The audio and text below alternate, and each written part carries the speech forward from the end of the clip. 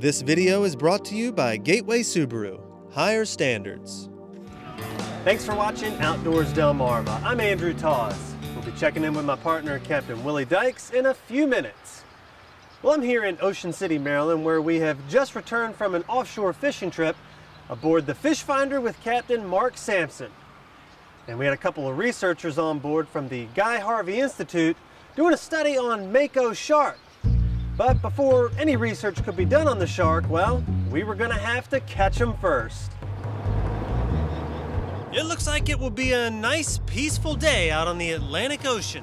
About as peaceful as a day of shark fishing can be. And the catch of the day is hopefully gonna be Mako shark.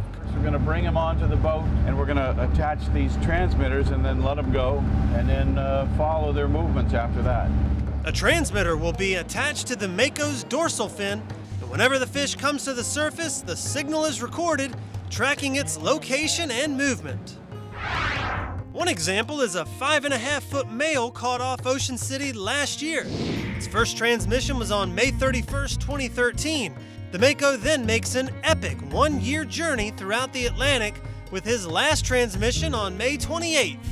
In a year, he's traveled over 10,000 miles. Identify the areas that they're using, the waters that they're in, the fisheries that they're interacting with, important information for being able to manage their populations sustainably.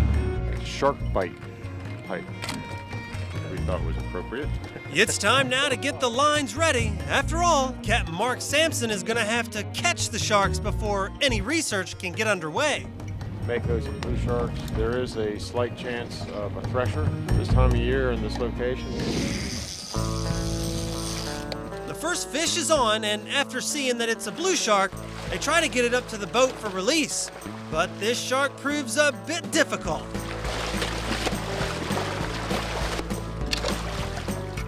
After the release, another rod goes down, and angler Dick Arnold is certain it's a Mako. Then we see that it's another blue shark. It's a Mako. How do you know? Did you see it? No, I just know. I just know. I've got this sixth sense. I thought you had the right baits on you. After some friendly jabs are exchanged, this big blue is at the boat and released.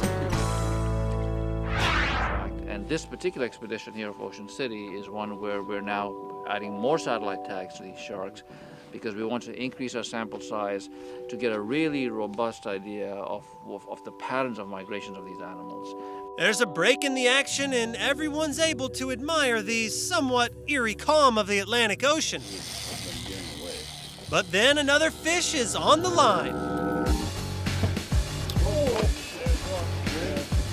After it jumps out of the water, there's no doubt we've got a Mako. The researchers get ready as the anglers battle the fish, and this one's putting up a fight.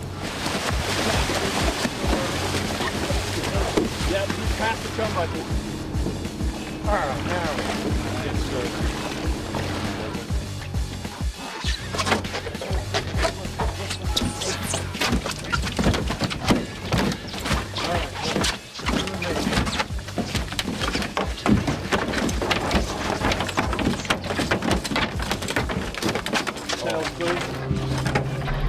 Right, it's right there.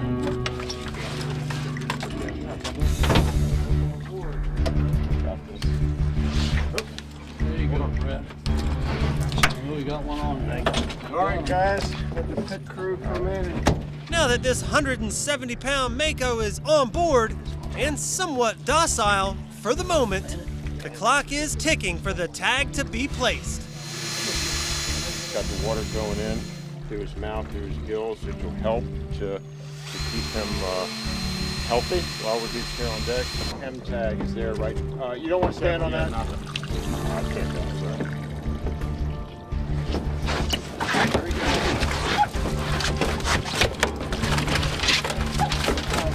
It's still there.